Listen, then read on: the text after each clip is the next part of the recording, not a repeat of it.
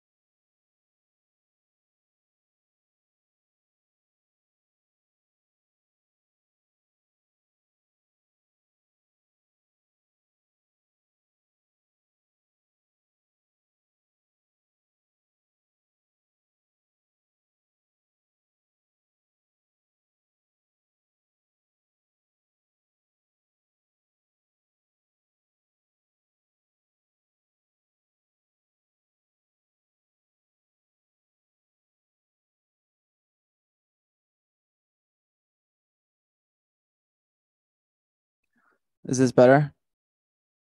Okay. Is this recorded? All right, cool. Okay. Hi, everybody. My name is Clinton Isham. I'm from Lac the Flambeau Ojibwe tribe, which is in northern Wisconsin. And I work for the American for Non-Smokers Rights Foundation, which is housed out of Berkeley, California. Live in Chicago, and A&R does a bunch of work with different smoke-free campaigns around different states and cities, and increasingly growing within tribal communities. Um, I used to work. Um, I used to work with the Great Lakes Intertribal Council as the Wisconsin Native American Tobacco Network for several years before I started working with A&R. And we worked with the 11 tribes in Wisconsin, providing tobacco cessation support, and also helping modify work plans for tribal policy work within individual tribes in Wisconsin, which there are 11. And right away through my role at Great Lakes Intertribal Council at Winnaton, I realized, how important this work truly is, in that it really, there's an urgency for this type of work, specifically in tribal communities, because of the health disparities, mainly, meaning that American Indians and Alaskan Natives have the highest commercial tobacco use rate for smoking. We have the highest. Nope. Okay. Oh no, I'm gonna do a thumbs up. We have the highest. We have the highest cancer rates compared to any group or ethnicity. And cancers related to smoking and secondhand smoke. We also have the highest cancer mortality rates compared to any group or ethnicity. Just meaning that we die at much higher levels compared to other people from diseases and cancers linked to smoking and secondhand smoke. So it's really important, and I learned that there are several ways, different approaches to kind of do this type of work in tribal communities. And I think what we're aware of when we write grants for the state and different federal funders, we think of terms like I know that USET this conference is called best practices, or like proven strategies. And these are like conventional methods that sometimes they work in a community, like it's proven to work in one community, and funders say, okay, let's kind of do that over in this community or in this community because it's worked in this community. So these conventional approaches sometimes don't work in a lot of tribal communities, and it takes multiple different ways to figure things out in order to be successful in tribal tobacco policy work and prevention work within individual tribes. So it's like not one equation solves each problem. So and this is the case specifically with tobacco, because tobacco use and tobacco in general is very complex in Indian country. There are a lot of tribes that have tobacco use in their creation stories, or they have, or some tribes don't have it in their stories at all. A lot of tribal communities because of land loss and because of colonization, we don't have direct access to traditional tobacco use. But a lot of tribes, at the same time do use ceremonial tobacco and tobacco for ceremonial purposes, but sometimes we have to use commercial tobacco for that. And so there's just a lot of gray area in between all of that. And so it's a complex issue. And through my work with, different tribes around Wisconsin and working with other colleagues out of Minnesota, mainly through like Clearway, I've learned right away that our goal is in this line of work is not to eliminate tobacco use in Indian country, right? That's not our goal. Our goal is to decolonize tobacco, which includes ending commercial tobacco use in Indian country, and at the same time repatriating tobacco into our communities, meaning taking our traditional tobacco back and making sure that it's it's used the way it's supposed to be used in our communities. So I'm going to share a lot of videos throughout this presentation, and we could start with this video, and it's around our work with decolonizing tobacco and sharing some successful things that some successful approaches in this line of work throughout different communities in Wisconsin.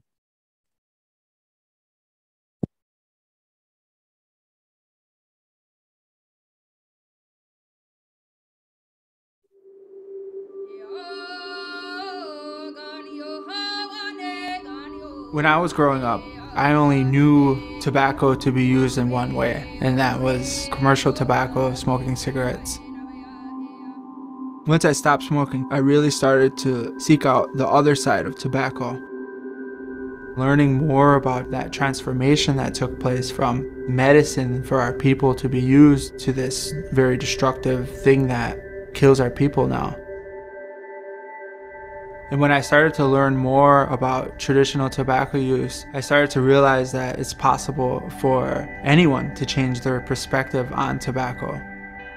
My name is Clinton Isham. I'm the program director for the Wisconsin Native American Tobacco Network.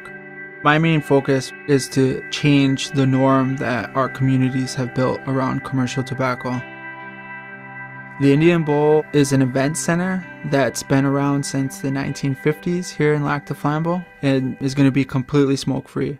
This is a decision that was made by the board of directors, mainly working with Tinker Schumann and Georgine Brown.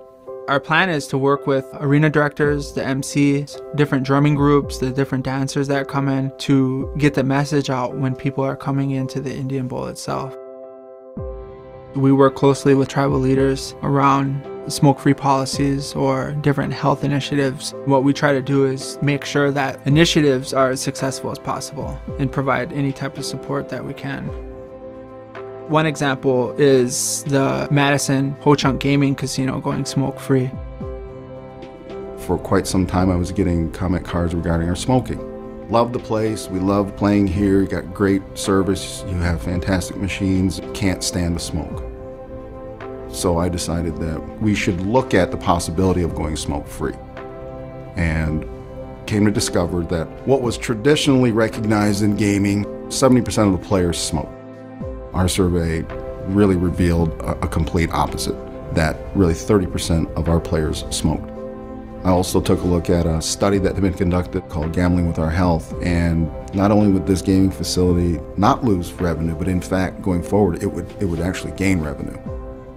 We decided that this is something that we needed to do in order for us to provide for a better place for our employees and for our guests. We certainly saw a decrease in our revenues for about 10 months, but we stayed the course. We've recovered fully. In fact, we're doing better than we were prior to going smoke-free. The comments from our patrons, overwhelmingly supportive. Love your place, love how clean it is, love how it smells, just love playing in a place that I don't have to breathe somebody else's smoke.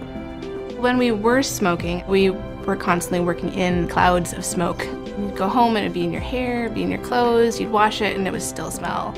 We had employees, even though they didn't smoke at home, they'd come to work and they would still have quite a few health issues just being in the environment.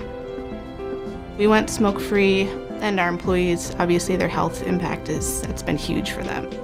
They're not having to breathe in that smoke every single day, all night long. Any native casino that goes smoke-free, I think, sends a really strong message to its community. It shows the concern for the folks that are in that facility, and I think that same concern should carry over into the rest of the community in general, that public buildings should be smoke-free. These different local coalitions and individuals are doing really great work to address the impact that commercial tobacco has, trying to go back to reclaiming our tobacco. Long time ago, when I was taught how to grow it and how to take care of it, I understood that in our creation story, the grandmother, when she came down to this earth, one of the things that grew from her feet was this Indian tobacco. We've always used that tobacco to say prayers when we have our ceremonies. When I started learning about tobacco, I realized that our community needed tobacco. Throughout Native American country, it's not available because we've lost so many of our ways, so many of our songs, our dances, our ceremonies, our traditions. And so it's a matter of trying to encourage people to grow this. The bottom line is this originally came from the Creator's land. It's considered our medicine that takes care of our people for all the healing that we have to do. So this Indian tobacco and these seeds I have right here are going to keep on growing. 7 generations past me, they'll still be able to say, my great, great, great, great, great, great grandmother grew this. And we still have our ceremonies and our songs and our dances and our medicines because she cared enough, because she loved us enough to keep on growing it.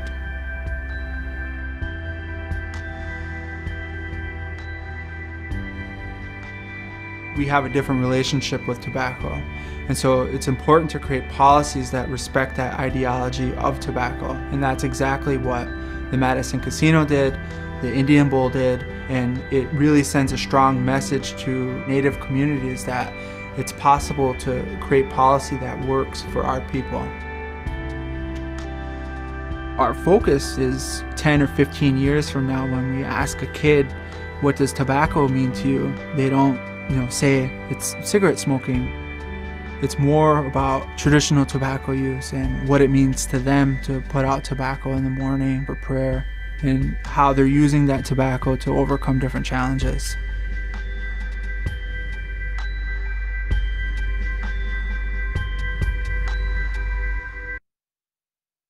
We go to the next slide. So that video was done in 2016 and put out in 2017. And we'll talk about Ho Chunk Gaming Madison soon, but they were the first casino to go smoke-free in the Midwest, or tribal casino to go smoke-free in the Midwest. And they did the whole promotion around public health with it. And it's just really amazing. And a lot of tribal casinos that I'm going to be talking about in this presentation, every single one of them use this example through Ho Chunk Gaming Madison as a roadmap to implement their own policies. So Dan Brown and Kyla, they were like very instrumental in this whole thing that took place during the pandemic, and even now with a lot of different comprehensive smoke-free policies that tribes have passed. A lot of that is due to Dan Brown and Kyla that run the Ho-Chunk Gaming Madison Casino. And Dan is still there. There's, I'll just talk about this now. There's 6 Ho-Chunk Gaming casinos in Wisconsin. And Ho-Chunk Gaming Madison became the flagship casino after about a year of being smoke-free. And it was outperforming all of their other casinos, even the one in Wisconsin Dells, which is this huge resort area that was their flagship casino for so long. And because they went smoke-free, they saw a huge uptick in revenue. And we'll talk about stuff like that too, because we've done surveys around this and I have lots of information about that. So just in general, a lot of this work is, like I said, it's around decolonizing tobacco. And the path of decolonizing tobacco is really just around education, right?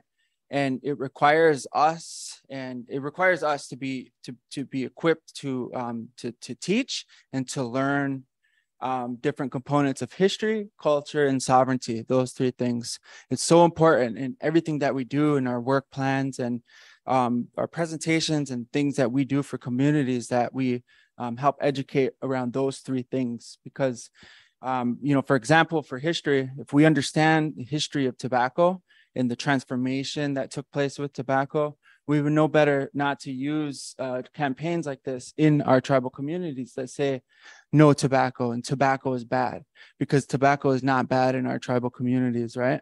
Something different. We have to tailor the message according to different histories of tribal communities. So if that community has, if tobacco is important to that community, then we create different measures or tools for implementing policies that say no commercial tobacco instead, and that traditional tobacco is allowed. And so we use this type of language in policies when we understand different components of history. Oh, sorry, next slide. Okay, and then so teaching culture, this is like not teaching culture, but just helping people be aware of different cultural differences across tribal communities is one of my favorite things to do. My job, I create resources for tribal communities looking to pass policies. And so something I get to do is I get to go to tribal communities all over the US and spend time with people and conduct interviews. And my favorite way to help spread that message of different cultural components within communities is through short story videos. As you see in the video earlier, in Wisconsin, I didn't produce that video, but I had a big part in it. And that really helped me want to get into sharing videos and doing videos on my own. So through A&R, I've helped with a lot of different community videos.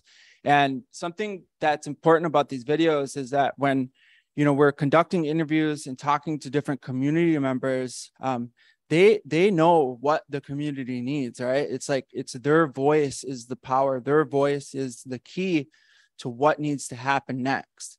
And so if you listen to what they're saying, these are the types of things that we have to include in our work plans or in different grants that we write for and things like that moving forward, and especially in policy language. And so this is a quick video. You can press play on this. And it's just a video that I did with a lady named Virginia Chosa, who lives in a multi-unit housing complex on a tribal reservation that allows smoking. The way people are brought up here, they tell you what you have to do, and we did it. But it is not good to have smoking in buildings anymore. Lactic Flammable should have all housing smoke-free. We got some elders in here, we got children in here, and animals, and all can be affected by smoking. It really comes into my apartment bad, and I said, oh my God, there must be smoking right out my door, because it just comes in waves and waves of smoke through the cracks and doors, and I think I mentioned it to a former manager over there at the housing supervisor, So I might have mentioned it there, but I always complain to all the workers all the time because they have to clean up the apartments, and they have to repaint. Some they have to take down the walls because they're so bad. They're so full of smoke. They have to gut buildings now because of smoking.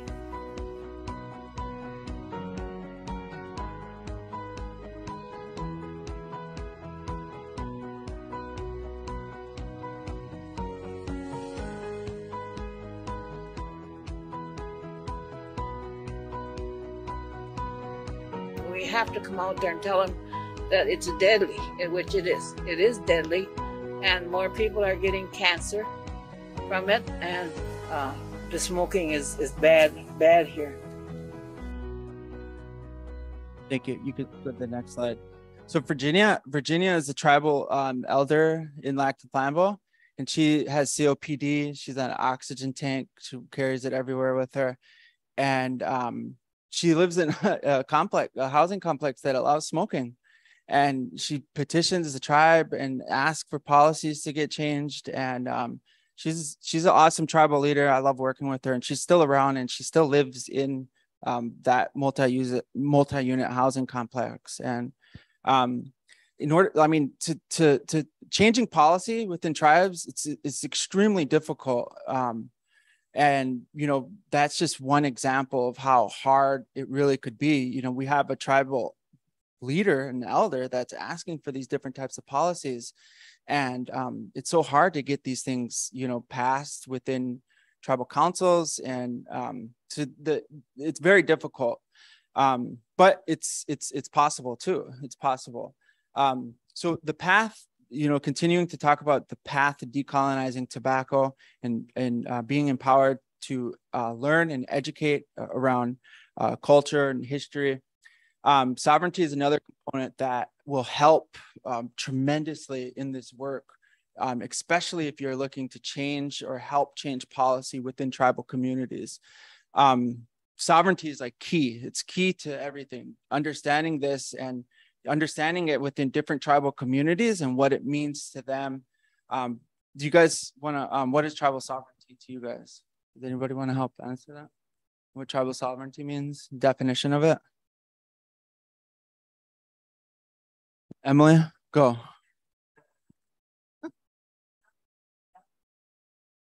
Okay.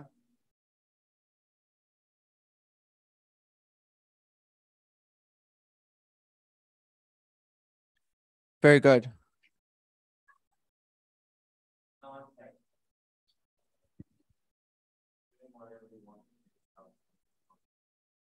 Man, yes, exactly. Anybody else? So those are two great examples. And yeah, exactly. That's how I think of it too. It's, tribal leaders, they create policy in order to ensure that their future generations have their language, have their food, have their medicines, have land, have resources, have different things that to ensure that these things are passed down into future generations. And so it's really important to be aware of that process in general, and to be aware of what is specifically important within different tribal communities, and what were the decisions that were made, past, present, and future that helps pass those things along to future generations. What did tribal leaders decide to do? What is important to tribal leaders? This is a map right here of the state of Wisconsin, and this is on the ways.org, the website is called. And these are the original boundary lines within different tribes. So this was all Ojibwe land, right? This was all Menominee land right here. This was all Potawatomi land. And these are the different reservations that are in Wisconsin now today. There's a total of 11 different tribes, and multiple reservations that are spread all over the place. So looking at this map and wondering what decisions tribal leaders made before colonization and during colonization in order to ensure that their people would survive.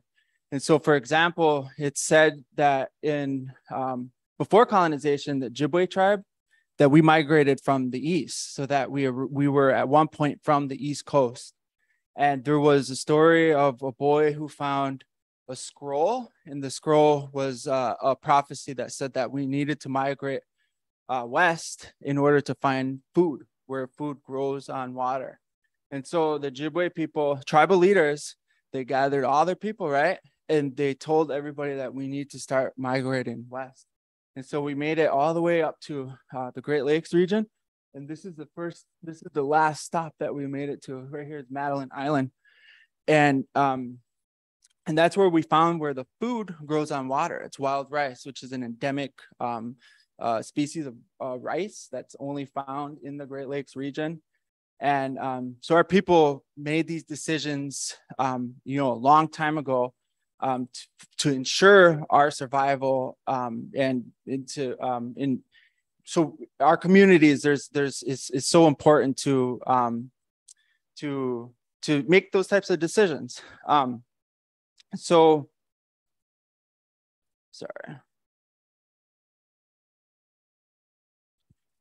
at some point, all of this different land, right? Like this, there was decisions made that made this an entire Ojibwe territory and this an entire Menominee territory. And during the 19th century, when settlers started coming in more and more into Wisconsin, tribal leaders went into land cession agreements with the United States government. So they had to make decisions in order for their people to survive. And so what they did was they sold huge tracts of land for smaller and smaller areas that we went to. And so this is just one example of a treaty. This is like the original boundary of the Ojibwe people that was established in the Treaty of Prairie du Chien. It's a whole other story, but like there was 3 different land cession treaties, specifically with the Ojibwe people, that made our land base smaller and smaller and smaller. And then finally, until we were on reservations like that. And so all of these were around decisions that tribal leaders made in order for our people to survive. And I'm only bringing this up. Oh, you could go to the next slide. I'm only bringing this up because it's so important to understand these things when you want to be effective in working with tribal gaming. You have to know what sovereignty is. You have to know different treaties within the communities. And you just have to have a basic understanding of these types of things, because it's so important especially within tribal gaming. You go to the next slide. Do you guys know where this is?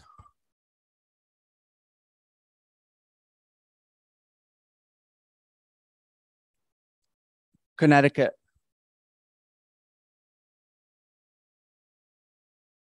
Yeah, it's Foxwoods. It's Foxwoods Casino.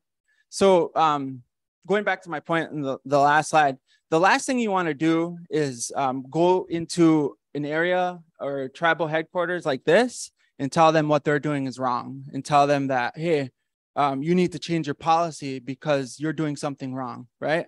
They don't care. They're going to continue doing what they're doing because they're successful and they're good at it. They have a strategy down, and they know the tribal leaders there, they know what is best for their community. They're not going to come in and listen to me or anybody trying to, impact what they're doing. Do you guys know if this is a smoke-free casino? You go to the next slide. So Foxwoods is a smoke-free casino. We have a list where we kind of track the different casinos that are smoke-free. Like I said in the beginning of the presentation, Ho-Chunk Gaming Madison in 2015 was one of the first smoke-free casinos in the Midwest. During the pandemic, a lot of casinos, and as you guys know, businesses and entities everywhere shut down for a brief amount of time. And casinos, tribal casinos, because of sovereignty and because they needed their casinos to remain open, they were the first entities to reopen their doors among all other businesses and, you know, other entities in the United States. And tribal leaders, they got together and they said, okay, we're going to reopen our doors the safest way possible. And so they created measures to help protect their patrons and their staff. And those measures included limiting capacity, temperature checks, wearing masks, of course, and also over 160 casinos throughout the United States went smoke-free. And it was just really cool to see because tribal leaders were, they were like on the front line, and people were coming to tribal leaders to see how these changes were working within their establishments, right? Like there was no other businesses open besides tribal casinos, and they had all these different COVID-19 measures in place. And it was just really cool to see, and something that we did at A&R, rather than, you know, going into tribes, like I said, and telling them what they need to do and telling them that they need to be smoke-free, we were doing our best to highlight the 160 casinos that did go smoke-free. So we were, we sent them awards, and we just highlighted them on Facebook and different things of social media. We were on a lot of webinars and we talked about them. And it was just really cool because like during that time, there was a lot of attention on tribal casinos. And there was like this shift from casinos, tribal casinos, you know, when you think of tribal casinos or casinos in general, you think of like dark, smoky, you know, dirty kind of places. But there was this like really awesome shift that took place where tribal casinos wanted to be kind of considered and known as healthy, safe, bright, fun places. And so our job was to help kind of create that image and share that that was the case within a lot of tribal casinos. Have you guys been into a smoke-free casino after it was, I mean, a smoking casino and, you know, before the pandemic? And then what were some of the, like the big changes or noticeable changes that you've seen?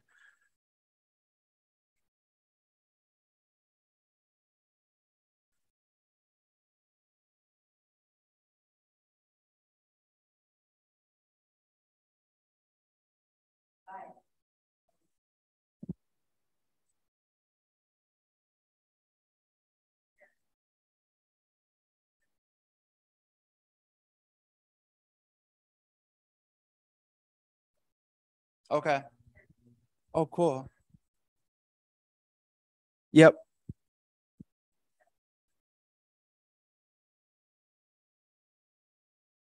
Very cool.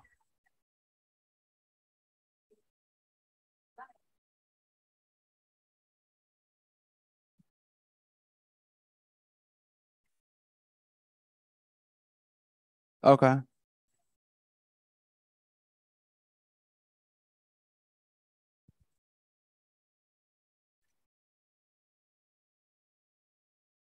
Well, yeah. There's things that casinos, they know what to do in order to be considered a smoking casino, or if there's like smoke-free laws within a state for commercial casinos, they know ways around to allow smoking still while obeying the law. It's really cool. There's a lot of examples that I could go through that are like that. So a big thing that I've noticed with casinos, mainly from visiting casinos while they were smoking to then visiting casinos that didn't allow smoking, was the lights. It was really crazy. Like it seems brighter in casinos, and obviously they didn't change anything with the lights, right? Because I think casinos just feel kind of like dark. But if you go into smoke-free casinos, just see if you notice that it just seems a lot brighter, and it was really cool to kind of, yeah.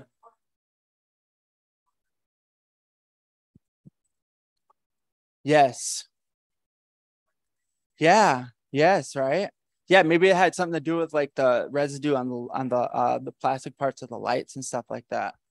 So a big question that I get this around this time, like in 2020 and 2021, was how do we make casinos be permanently smoke-free? So a lot of casinos implemented temporary policies through their casinos as part of like COVID-19 measures. So how do we create policies that are permanent within tribal governments. Do you guys know what we do? It's a trick question. We don't do nothing because we don't have a say in any tribe and the decisions that tribal leaders make. We can't, there's nothing that we can do. As far as going into a tribe and telling them, hey, you should make your casino permanently smoke-free. The best thing that we can do is work with different health coalitions that are already existing within tribal communities. We work closely with the Heirs Life Health Coalition in Navajo Nation. They've been trying to pass a comprehensive smoke-free bill on the Navajo Nation for over 18 years. And it finally took a pandemic for Dr. Patricia Nez Henderson and Herschel and a group of others to reintroduce the legislation into the Navajo Nation, which finally passed last year in 2021. And it was really amazing, but there was tons of work that was done within the coalition, and this policy really would not have been successful if it wasn't for calls twice a week with the coalition and just coming up with different ideas on how to be successful in passing the Heirs Life Act. Oh, next slide. Another example is Eastern Band Cherokee Indians. They were temporarily smoke-free after reopening their casinos during COVID-19, and their casino saw this huge uptick in revenue, like record-breaking revenue every month. And their tribal members, this is all public information. The tribal members get, I think, a quarterly stipend or a quarterly per cap from the casino. And their per caps were raised by like $2,000-$3,000 because of the casino was doing so well during the pandemic. And the one thing that changed within this casino was it being smoke-free. So we had some community members contact us, and they wanted to introduce the legislation to create a permanent smoke-free Harrah's Eastern Band Cherokee Indian Casino. And so we did some videos. Like I said, we did some videos. We helped with some different resources. We bought some of these signs and we placed them throughout the community. And they also passed a policy within their community. It was like 3 months after the Heirs Life Act had passed. And it was really cool. We could press play on this. This is just a video that I did with the community member. And use the Fire Mountain bike trails or go to the national park and visit the village. My name is Tamara Thompson, and I'm from the Big Cove community and a member of the Eastern Band of Cherokee Indians in Cherokee, North Carolina. I'm currently a table game supervisor at the casino, the Harrah's Cherokee property.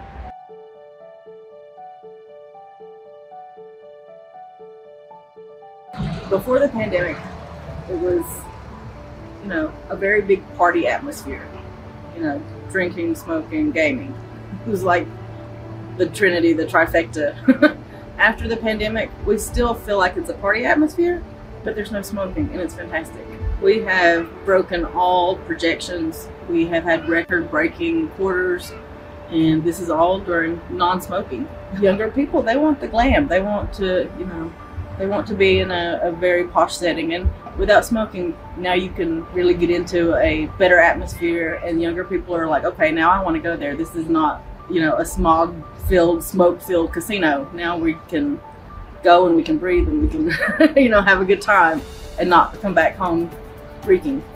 I think they can market this as a destination area to be outside, but also for conferences. You have people who attend conferences who can use the Fire Mountain bike trails or go to the national park and visit the village and go to all these places, but the casino can be part of that, and they can remain healthy in doing so by not being exposed to the smoke. I think it's a great marketing tool. I'm Angie Lewis. I'm a first descendant of the Eastern Band of Cherokee Indians. My mom is a enrolled member of the Eastern Band of Cherokee Indians. I mean, you've got, 80% of individuals now are not smokers, and I think that it's a very small thing to ask people to step outside or to go to a special area for smoking, detached from the main floor to where patrons do not smell it when they come in. Smoking has been a barrier to a lot of tourism in Cherokee at the casino once people would go up there and smell the smoke. And I know that that sometimes it's minimized in conversation. It's a lingering thing that we just need to put our foot down and say no to.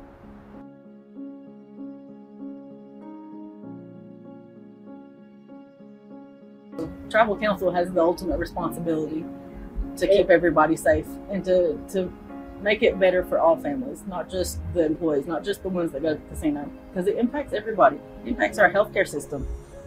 You all thank us every time we have a per capita distribution. I hear endless platitudes like, thank you casino workers for the blessings that you've given to this tribe. But when it comes down to it, if you really want to thank us, you'd protect us. You would protect our health, you protect the health of our families and the financial health of the tribe by keeping our facilities smoke-free. You know, thank yous only go so far, but what we really need are safe working environments. You go to the next slide.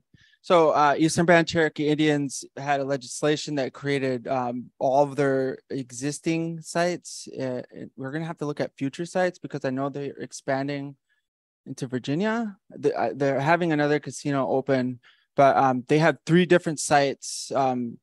2 are in North Carolina. And so currently all of their casinos, the brick and mortar casinos, are smoke-free, and they have to remain smoke-free permanently.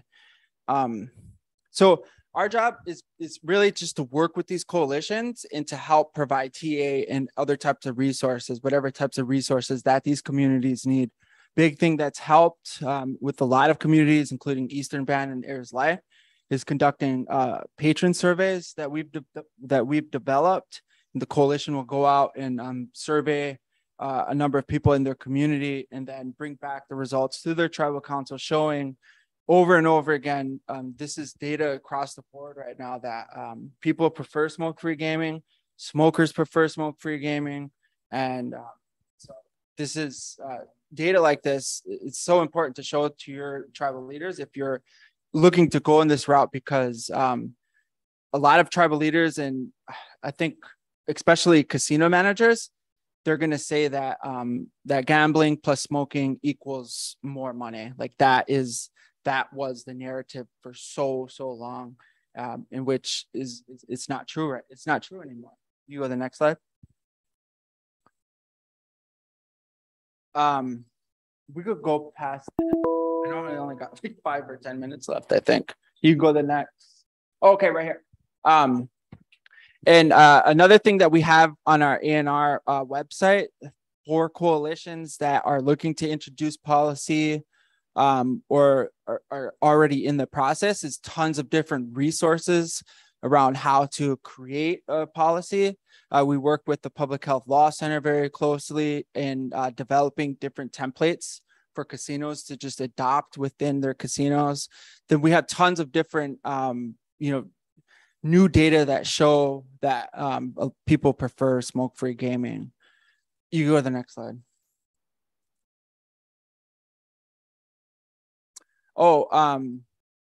And so also we just provide different types of resources like signs, and we help develop these different signs. It's really cool working with the Navajo Nation. So they're very remote within the Southwest region, and they rely on this radio station for a lot of their news, and especially like before social media. KTNN radio reaches like over 250,000 people in the Navajo Nation or the surrounding area around the Navajo Nation. So what we did several times was we did a lot of different like webinars. Like we would do webinars, me and Ayers Life Coalition, and they would have me like splice all these different audio pieces so that it sounds like a radio forum for a whole hour.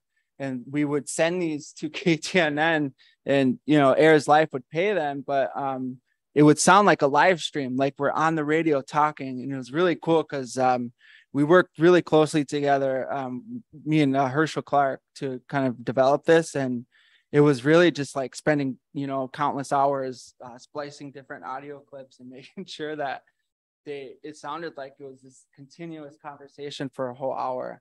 And we tried to have conversations like that so we wouldn't do that, and it never worked out. You go to the next slide.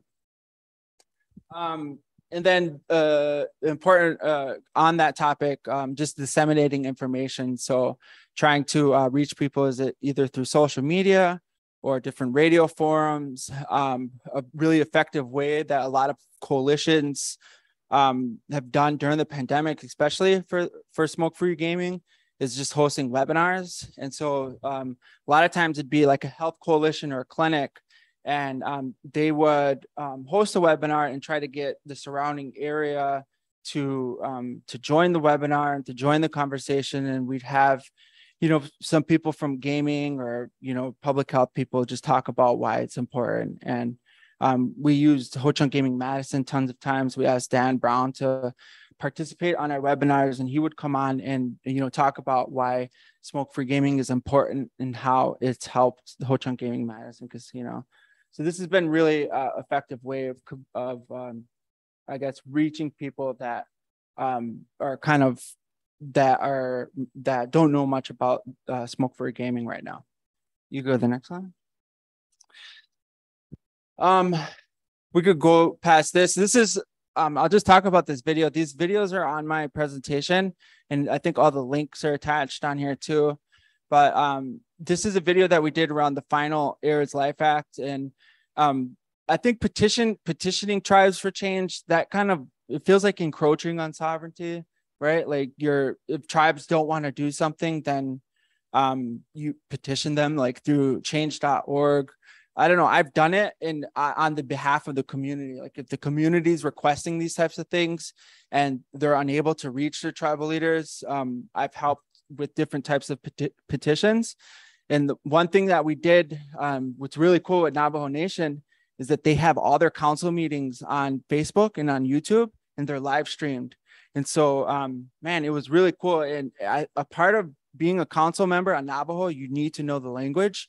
And so we knew that there was somebody, what's the word called, lobbying for the casino to remain smoking at Navajo Nation, because there was a white paper that was circulating within tribal council members. And so when they were in the middle of discussing the Heirs Life Act and considering passing it or not, we started going on YouTube and putting comments in the comment boxes. And we had people from all over the country flood the comment boxes on YouTube and on Facebook, and trying to communicate with the leaders to have them kind of vote for smoke-free gaming. And they caught on. It's really cool because they caught on and they started switching into speaking only Navajo when they talked about smoke-free gaming, so that we couldn't understand and we couldn't like go out to the community or people on Facebook and tell them to comment on stuff. So we had to have a translator like with us at the coalition all the time to translate different pieces of when Navajo leaders were discussing the Heirs Life Act. And it was just really cool, and it was a different way of petitioning for policy change, I guess. And this video shows kind of that process, and it was really fun. We go to the next slide. Okay, this is the last slide. I think the bottom line in our work in decolonizing tobacco and the things that we're trying to do is to take back our tobacco, right? Like that is the end goal.